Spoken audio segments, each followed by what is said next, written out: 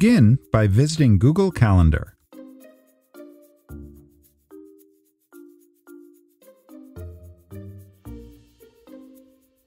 Once you've ensured that you're signed in to the correct account, select the date for which you'd like to hold your Google Meet live session. Double-click on that date to create a new event. Give your event a title. Uncheck the All Day button so that you can give your event a specific time range. Now, click on the drop-down to add your Google Meet video conferencing to this event.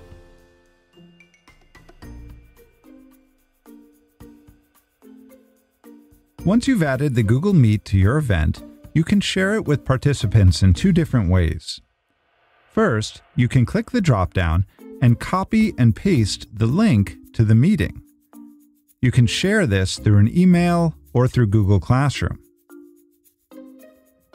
Additionally, you can invite specific guests under the Guests tab by adding their email address.